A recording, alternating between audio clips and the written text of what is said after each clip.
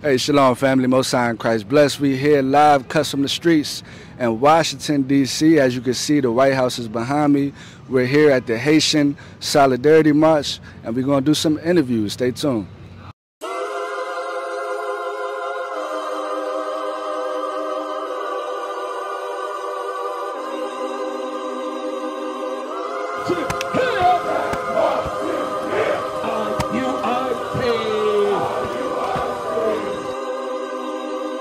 We got all black fists in the air. Got blood in our teeth, hell nah, we ain't scared. Revolutionary women by our side, and we knocking on your door, and we standing outside, yeah, we here. Hey, we gonna burn this kingdom down. Lions got a feast and take the crown. One mind, one body, one song, till the walls of Jericho crumbling down.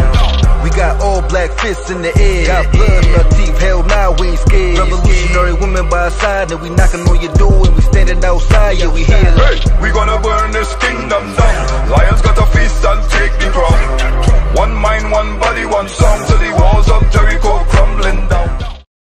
Hey, shalom family, Most High in Christ bless. I'm here with brother. What's your name, sir? Luther Francois. Brother Luther, how you doing today, sir?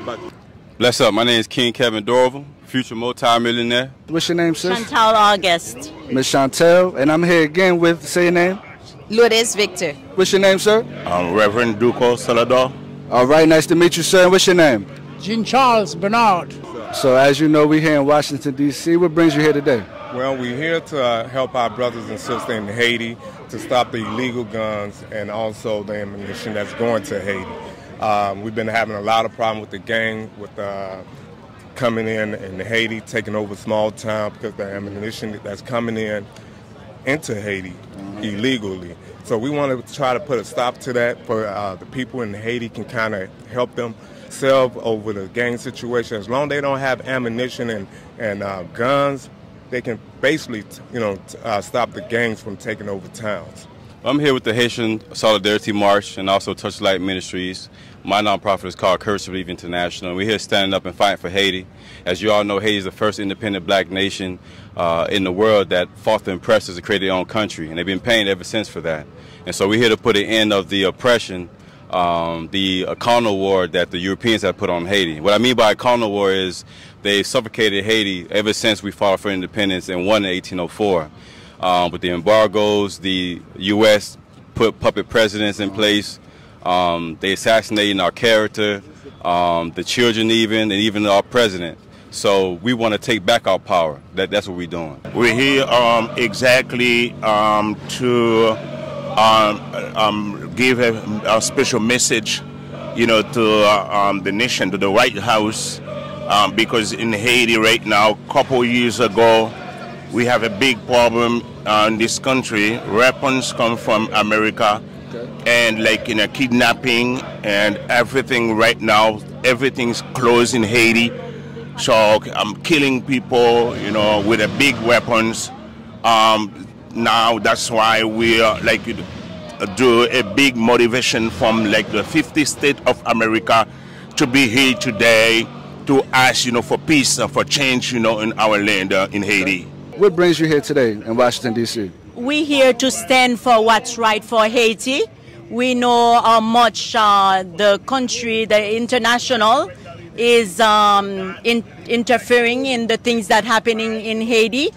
And we're here to speak to the White House, to who make a lot of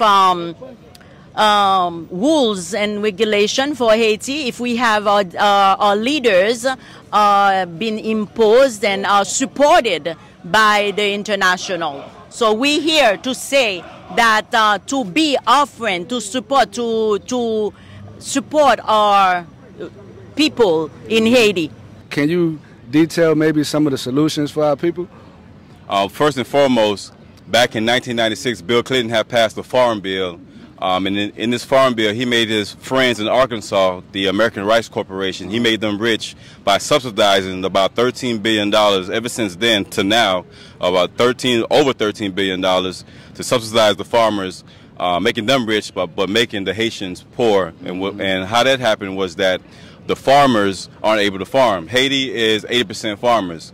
If you knock out the farmers, you knock out Haiti. You feel me? And he knew that. His advisors told him not to do it. He went and did it anyway. And we're here to put a stop to that that farm bill, or at least make some amendments so that it could be some sort of benefit for the Haitians and not just everything to our detriment. One of the solutions is for us, Haitian, because the solution of Haiti is the solution of the Haitian. For us to structure ourselves, and what is hard is for the international. Like, this is one of the main important things, because the people that are leading Haiti right now, they are not in Haiti's best interest. So we really would like us to be at the table. The solution is that we are at the table ourselves to make decisions for Haiti, so we could be at Haiti's interest. The solution that we are seeking, as we are unite ourselves as one heart, one God, and then to choose our own president, and then to stopping the three countries, the three lions, the three gates, and then stop controlling us. We are here to control ourselves as one heart, one God. Not pointing fingers, coming from other countries, going to the Dominican or coming to the ports in Haiti, and that's causing a lot of chaos and a lot of massacre. Okay, and real quick, I just wanted to ask you, because you made a comment and said you didn't want to point any fingers. Right. But I would like to try to identify exactly who is causing a lot of these situations in our communities. Well, let's point the finger, if you don't mind. If you say that, just think about it. Haiti don't make guns. Haiti don't make ammunition.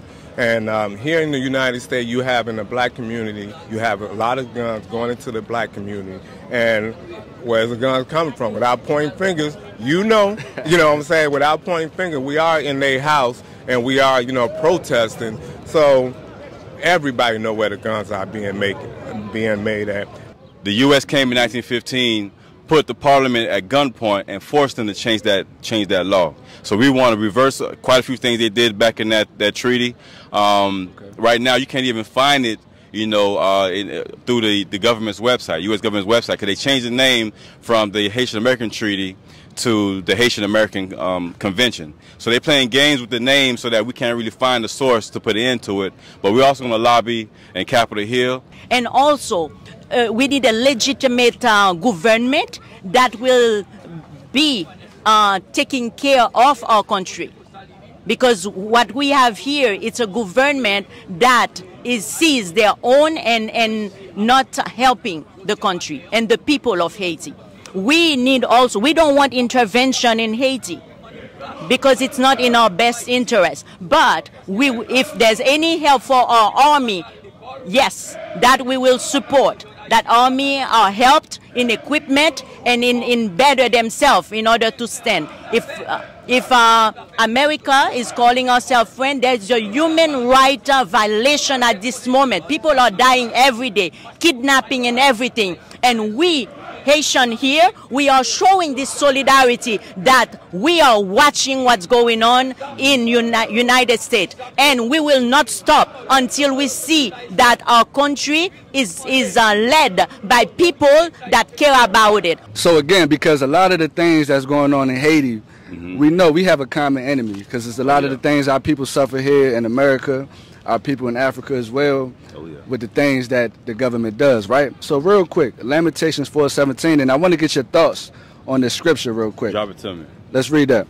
This is the book of Lamentations, chapter 4 and verse 17. As for us, our eyes as yet failed for our vain help. In our watching, we have watched for a nation that could not save us.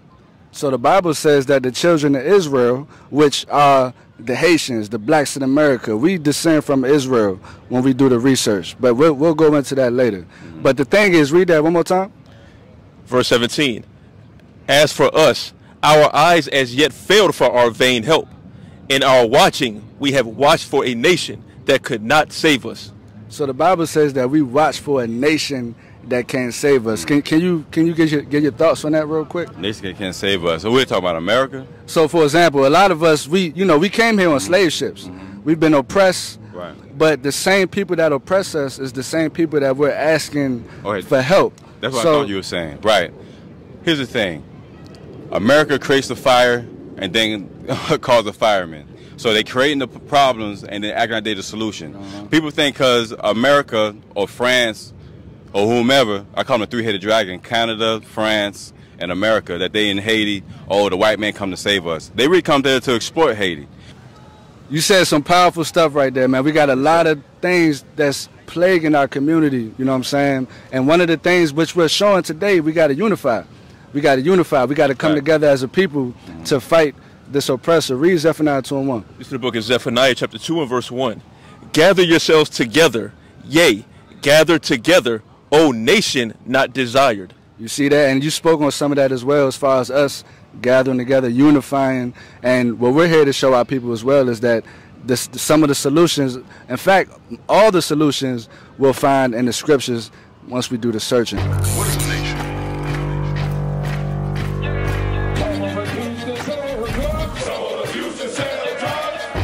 Nation is men leading by example.